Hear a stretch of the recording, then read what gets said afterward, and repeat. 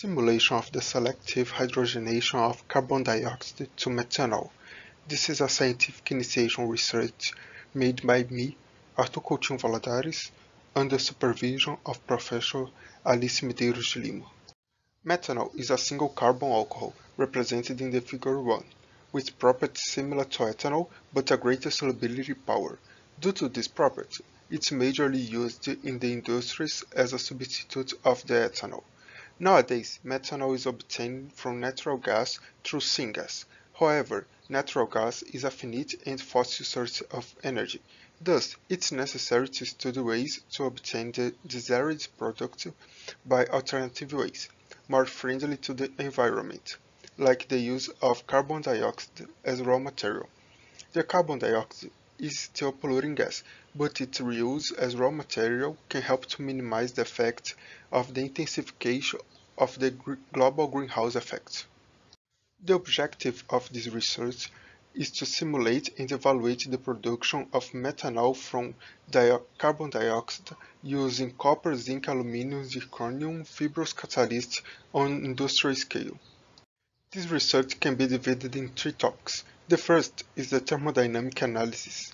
In this step, it was verified the thermodynamic system behavior, minimizing the Gibbs free energy. Two thermodynamic models were compared to verify their behavior and to verify whether there is a great distinction in the results presented. Then the results were compared with the values presented in Stageland. Next, the kinetic analysis of the system was performed using the equations presented in Shin and compared with simulated and empirical values. And the final objective of the project, but not yet concluded, is the economic analysis of the implementation of a project to produce methanol in the proposed way. The simulations are being held in the software Aspen Plus, along with spreadsheets. Results obtained for thermodynamic and kinetic analysis were treated for a better understanding, using equations 4, 5, and 6. Thermodynamic analysis. Initially, it was described the most probable reactions to occur in the reactor, based in literature findings presented as numbers 7, 8, and 9.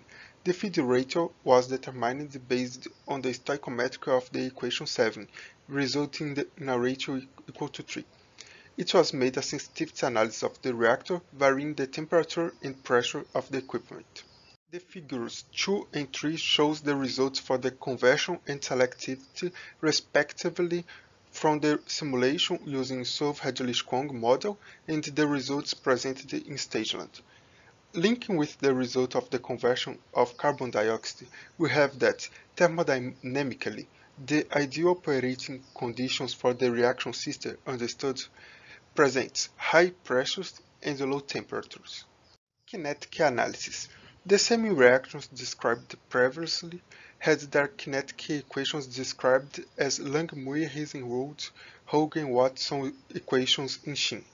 And just as it was done for the first analysis, sensitivity analyses were performed in the system, but now fixing the pressure or temperature term and varying the order, along with the variation of the feed ratio.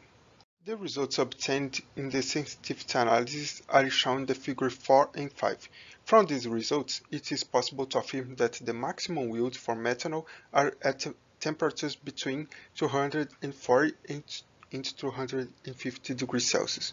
Maintaining the temperature constant at 250 degrees Celsius, we can see that the methanol yield is proportional to the pressure.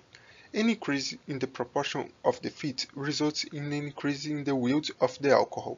However, due to the reduction of the carbon dioxide feed, this does not mean an increase of the methanol flow. Linking the results, the ideal operation conditions for the reaction system understood presents high pressures and temperatures between 240 and 250 degrees Celsius. Analyzing the results obtained through the simulations and empirically, we have that the values obtained are close to each other and have the same characteristic curve, validating the results obtained through the simulation. The next steps of the project is scaling up the process to be equivalent to an industrial plant and to perform an economic analysis and verify the viability of the reaction medium understood.